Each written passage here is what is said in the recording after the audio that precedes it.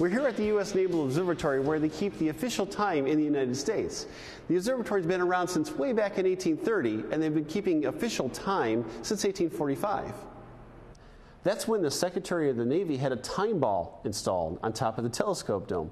Now that ball was dropped every day precisely at noon, so everyone in Washington could set their timepieces, and ships out on the Potomac River could check their clocks before putting out to sea. Today, that ball has been replaced by more sophisticated clocks, giving us the most precise time in history. So why would the U.S. Naval Observatory become our official timekeeper? The answer was centuries in the making.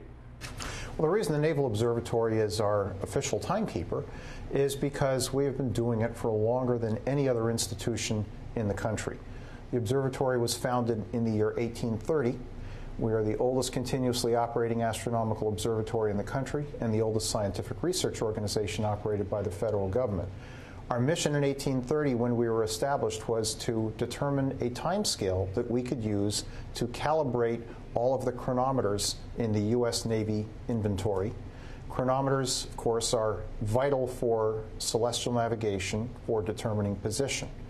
So we began as an institution to serve the Navy by producing a time scale, and that mission gradually expanded over the years so that we provide time for the entire country now. So, navigators came to rely on timepieces known as chronometers to find longitude on long voyages. But how exactly does that work? Well, a chronometer is actually just a name that's applied to a very well-regulated clock that is designed to operate on board a ship. Now, when you think of the technology that was available in the mid-19th century, clocks, the really precise clocks, were basically pendulum clocks. But if you put a pendulum on a wooden sailing ship, it's not going to work. It's going to bang all over the place. It's going to bang all over the place, right. And it will not keep a regular time. The chronometer was designed to work on board a ship, so it had a mechanism that was not perturbed by the rocking of the ship or pounding into the waves and that sort of thing. The problem with chronometers, as with any clock, is that it is a mechanical device, and no matter how precisely you machine the parts and assemble the thing, no two clocks are going to be identical mechanically, which means they are going to keep time at slightly different rates. One might be fast, one might be slow. If you can calibrate the rate at which a chronometer changes against a defined standard time scale, then you can determine, or you can use that information to compensate for your chronometer so that it is keeping the precise time scale where it was calibrated.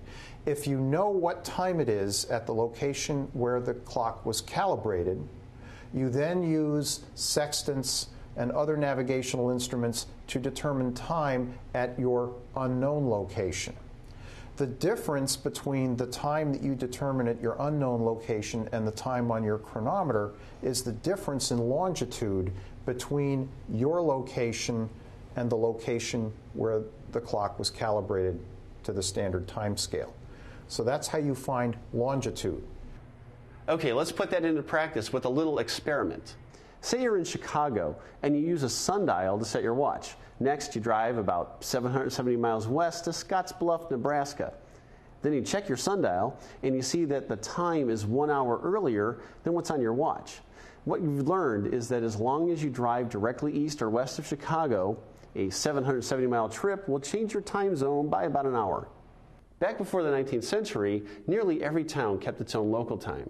Locals would set their watches based on the town clock striking noon, much like the ball dropping here at the U.S. Naval Observatory.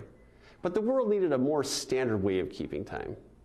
Greenwich Mean Time, or GMT, is world time, the basis for every world time zone at the center of the time zone map. It's called Greenwich Mean Time because the world measures time starting at the prime meridian, which passes through the Royal Observatory in Greenwich, England. This actually came about from an international conference that took place here in Washington in 1884. At that time, the world adopted the concept of standard time. And each time zone spans essentially 1 hour of Earth rotation time, essentially 15 degrees of longitude with a standard time meridian in the middle of that. It's kind of like slices of an orange, if you can think of it that way. Now, that became standardized in 1884 by international agreement. Today, the U.S. Naval Observatory operates an atomic clock that counts by fractions of a second, tiny bits of seconds. We couldn't possibly see them go by. Now, clocks have evolved over the years because we have always wanted to try to find a way of making more precise clocks, of being able to count fractions of seconds more precisely.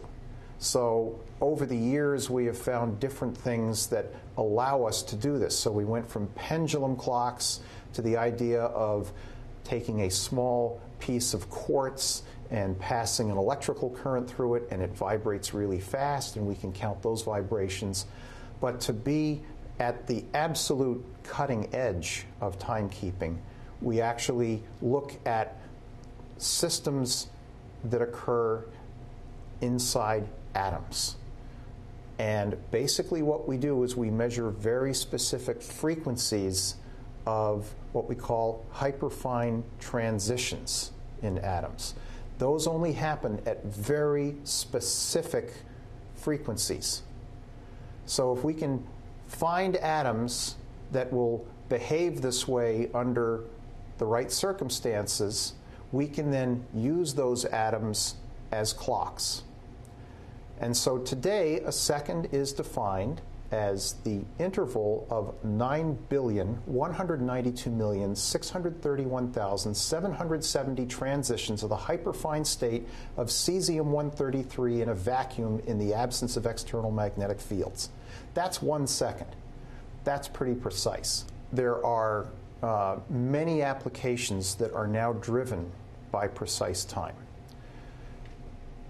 Probably one of the most, certainly the most demanding one that we have right now is the Global Positioning System. This is a network of satellites which allow you to determine your true position anywhere on the surface of the Earth to an area that's about the size of your living room. In order to do that, we have to make sure that the time that we generate at this facility comes out at an astonishingly precise rate. So our clock can't vary by more than 1/billionth of a second per day. Most of us in our day-to-day lives never encounter time intervals that are much shorter than 1 millisecond, which is 1/1000th of a second.